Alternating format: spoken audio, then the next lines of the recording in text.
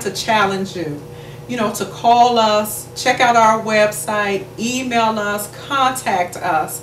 We want to partner with you and go forth in a holistic healing for the believers, those that believe in God as their healer. So contact us that we can come out, do a presentation, talk to your leaders, anything that you need. We will provide it or refer out. We can be contacted at 216-551-8474 or at www.heheals.us, or send us an email at emotionalcare@heheals.us. Amen, amen. And the numbers will be listed at the bottom of the screen if you want to contact Kim Jordan and Emotional Care. So you already have the information. So it's the Bible says that our people perish for the lack of knowledge. Yes. So now you're willing to give the pastors the knowledge that they need so they can really see some results in the people. Absolutely. Would you share with us a success story? Tell us a story about either a church or individual that you work with, and just share, give our viewing audience some hope. Maybe a light story about a young teenager. Okay. A young teenager that I worked with whom she really couldn't afford a lot of the counseling services, so her mother came to us and we began to see her pro bono because it just making it more affordable for the family.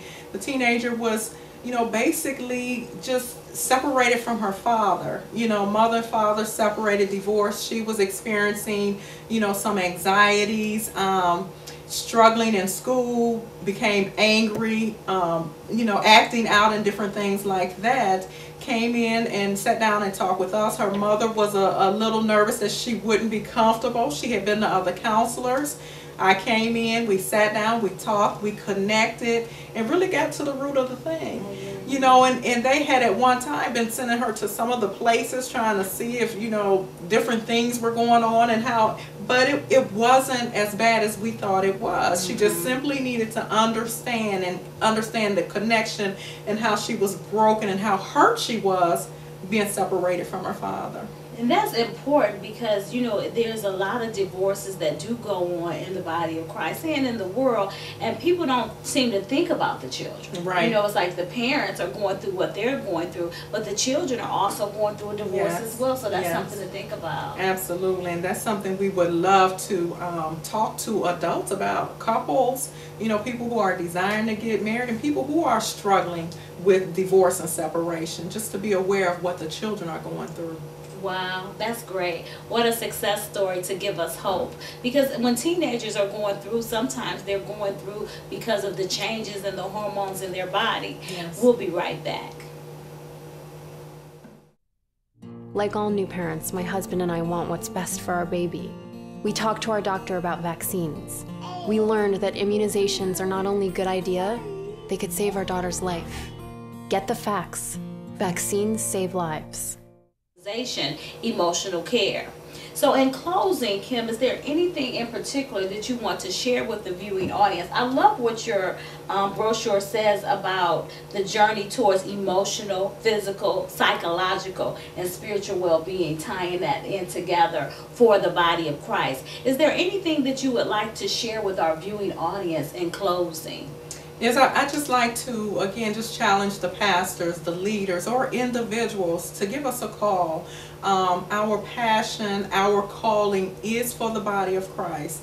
It is for the believer. So we want to help you any way we can, or find you the services that can help you. We are excited, we're motivated, and we're eager, to help the body of Christ to heal emotionally and psychologically. So I just want to encourage the pastors. That's one of the harder things to do a lot of times is get, people to come out and, to come together. We'll advertise, but getting people motivated. And we're not just another service or anything. We're here We're strong. The Spirit of God is moving, and we're excited about it. So I just want to encourage the pastors. Amen, amen. I'm excited about it too. I actually attended one of Emotional Care's workshops about 2 weeks ago, and you were talking about stress and anxiety and actually what it is, and it was very, very interesting to me, the information that you gave at the workshop. And pastors, you can have her come in and do some workshops and things like that at the individual churches. This particular workshop that she's doing, is it 6 or 8 weeks? It's 7 weeks. 7 weeks, yeah. So you can come to each individual class, or you can come to all of them. But it was very good information that I learned at that. So in closing, I would just ask if you could just say a prayer to our viewing audience, however you feel lead to just pray for the viewing audience today. Okay. Father God, we want to thank you right now for your grace and for your mercy. Lord God, you're loving and you're kind. And Father God, we just pray right now for the listening audience, for their families, Lord. We pray that you would encamp your angels about them and keep them safe from all harm, hurt, and danger. Father God, I just pray that you would touch them from the crown of their heads to the soles of their feet, Lord. That you will order their steps and ordain their paths, oh God. That you would let your peace rest on them. Saturate their lives with your spirit, oh God. Comfort those who are mourning, oh God. Those who are sick, oh God. Those who are in a need, Father God, psychologically, emotionally, spiritually, Lord.